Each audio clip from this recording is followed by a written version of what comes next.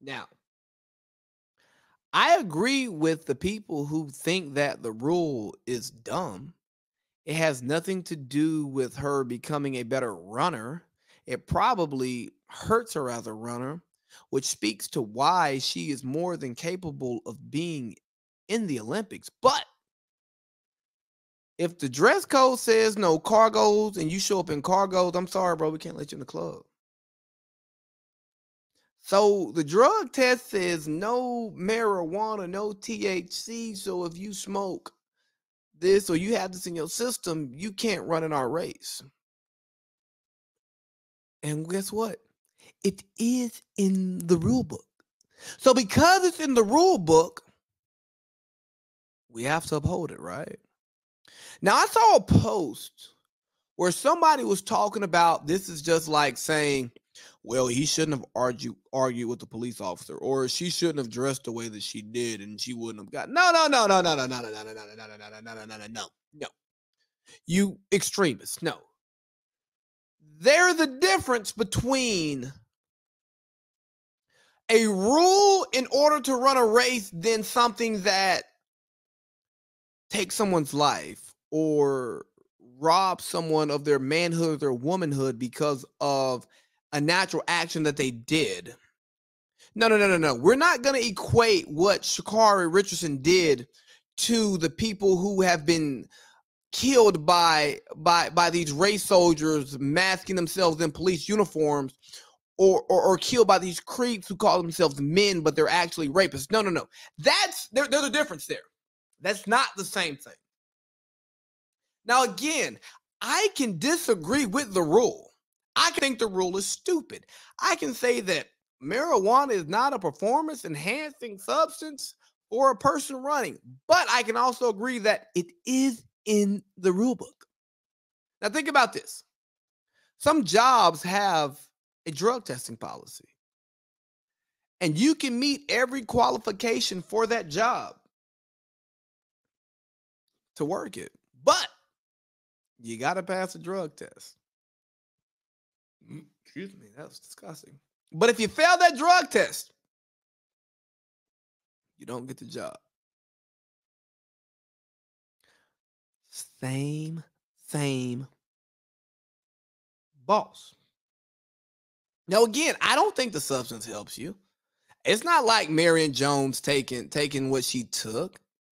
And you have to know that because of the Marion Jones incident and the other United States sprinters who were on steroids, there's going to be more attention to those who are running because they want to make sure they catch you before you get there so that we're not giving up gold medals, because at the end of the day, the United States is in the business of winning.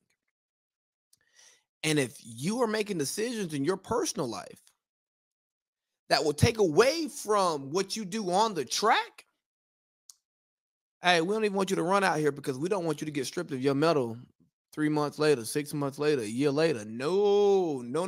We want that medal count. Even if what you're doing doesn't have a direct correlation on what you're actually running on the track.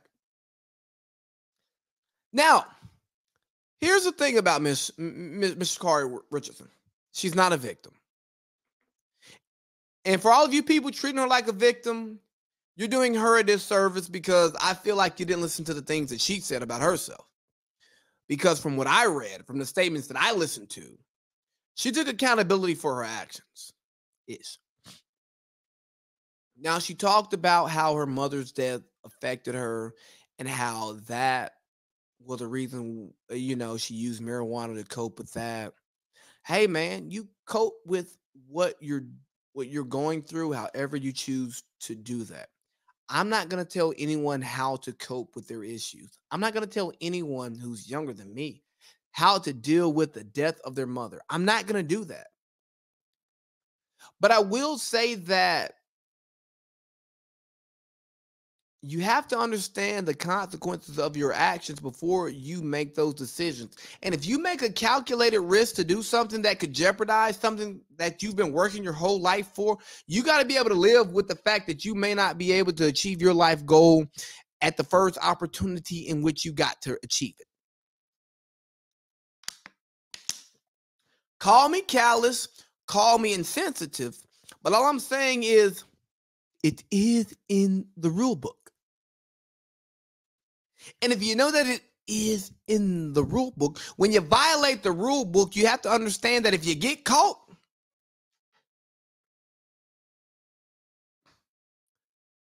you're caught.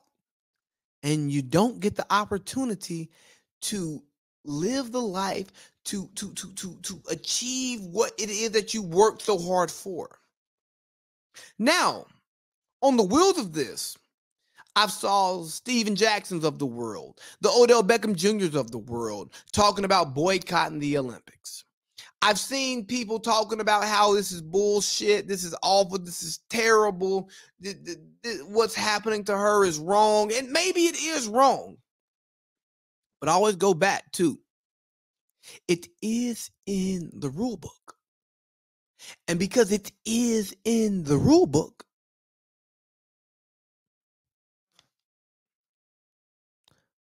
you got to respect the rules, even when you don't like them.